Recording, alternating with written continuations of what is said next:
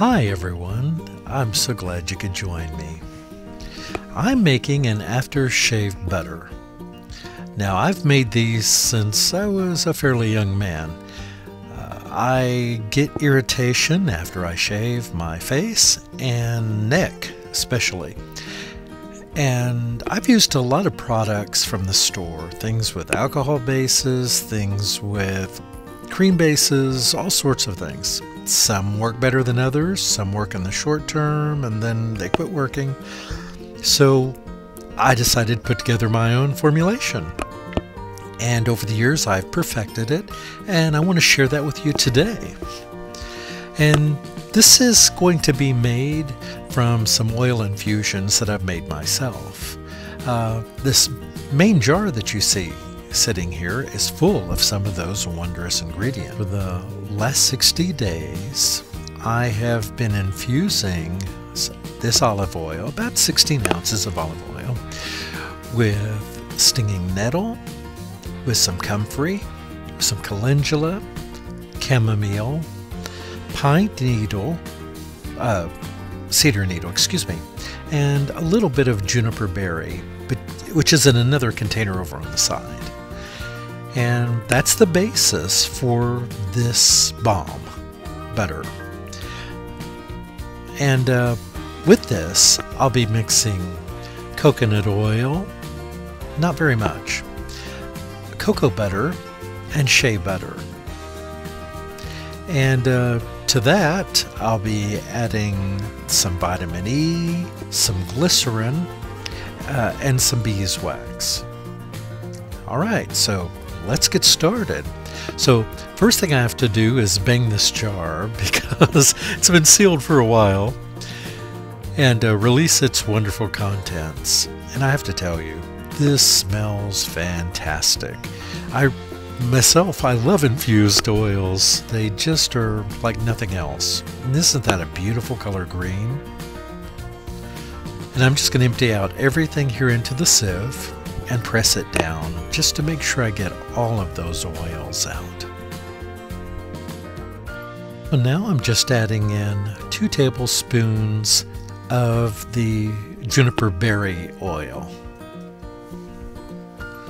And that's all of this that'll go in. Now it's time to add some coconut butter, some shea butter, coconut oil and cocoa butter I meant, and shea butter.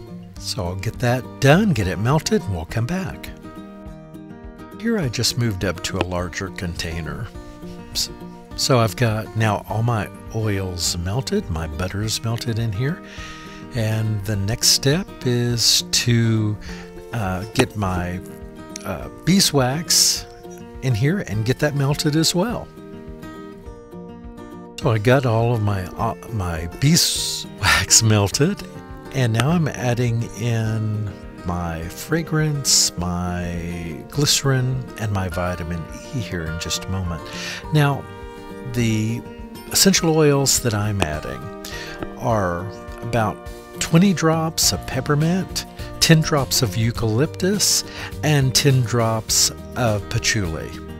I'll try to make sure to put the recipe here on the screen for you as well, so that it's something you can replicate. But again, make this to your own liking. This is what I have found I like.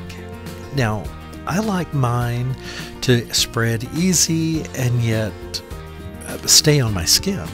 That's the whole purpose.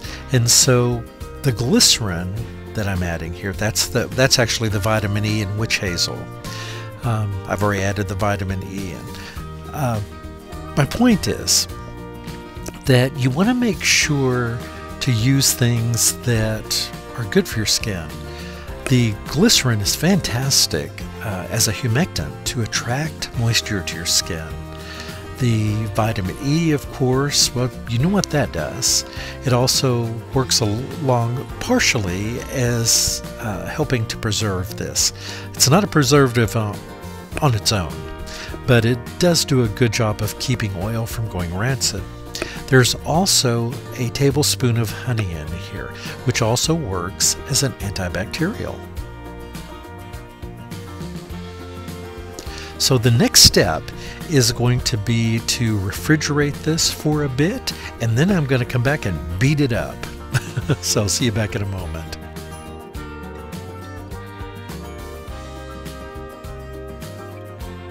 So it has been cooled for about 30 to 45 minutes and has started to thicken up. And I didn't put it in the fridge after all, I just put it in a bowl of cold water because I didn't want it to thicken up too much, because this is ended up being a bigger batch than I'd first planned, but that's okay. I decided I just wanted to go ahead and use the rest of those infused oils. I didn't want to try to save any because I want to start a new batch. So this is a much bigger batch than normal. But that's okay. I'm hoping to share these with some of you. Alright, so you can see it's thickening up there. You'll see it on the sides. It's starting to congeal. So now it's time to get it in the jars. One of my favorite parts.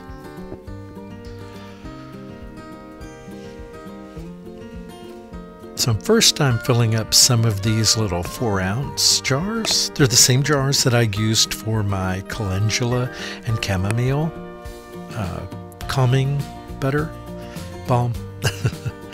This one I do call a butter because of the Shea butter and the cocoa butter. And it's just very luxurious. I really love this. And right after you shave, boy does this feel great. Now, I don't know how it feels on legs. I've never shaved my legs. But for anyone that does, I imagine this feels like it does going on my face. Calming with a little bit of cooling from the peppermint. And a little bit of eucalyptus. And the patchouli just had... This is all very light scenting. When you realize how much this made here, those few drops kind of dissipate substantially.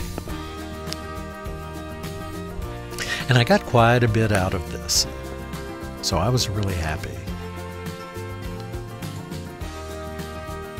So on top of this, I just dropped a couple of rosemary leaves, just a little something extra. And I'm showing you here is a jar that I had for a couple months here that I use. And I use this every time I shave. And it really does make a difference. And I'm just showing how I use a spatula. That's just a stick that I had here. But this is the consistency of it. It dissolves on your skin. The glycerin leaves behind a nice humectant. And the wax helps to put a nice coating to keep you from losing moisture as well. So here I'm just rubbing it in my arms since I had it here, but it's terrific. Thank you all so much. Have a fantastic day. If you didn't give me a thumbs up, I hope that you do. Leave me a comment, and I'll see you next time. Thanks so much, everyone. Have a terrific day. Goodbye.